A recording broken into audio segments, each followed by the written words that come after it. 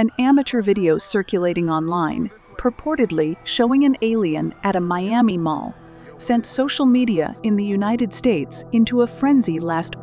The video showed a figure that was at least 2.4 m tall strolling outside the Bayside Marketplace shopping center.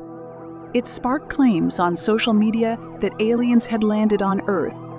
The truth, however, was far more down to earth, according to the Miami Police Department.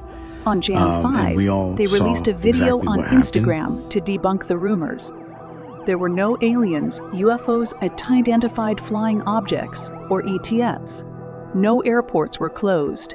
No power outages, the police told Forbes magazine in an email. The initial video that sparked the extraterrestrial buzz surfaced on Jan 1, according to several US media outlets. On New Year's Day, 911 callers reported hearing what they